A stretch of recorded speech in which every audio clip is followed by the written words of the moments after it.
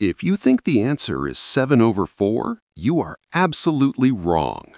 I get it, and here's why so many people jump to that conclusion. You see the parentheses first.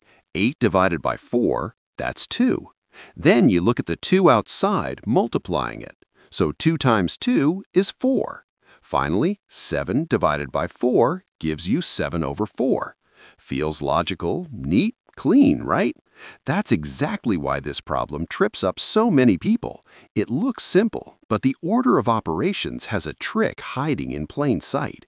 Before we solve it properly, a quick favor. If you enjoy these little math surprises, please like and subscribe.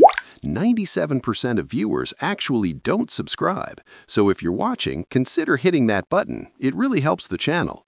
All right, let's do this correctly. Look at the expression carefully. 7 divided by 2 times parentheses 8 divided by 4. Step 1, parentheses. Inside, we have 8 divided by 4, which is 2.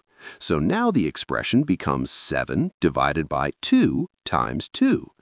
Here's the critical part that's often overlooked. Division and multiplication have equal priority. That means you don't just do the multiplication first because it looks next. Instead, we move left to right.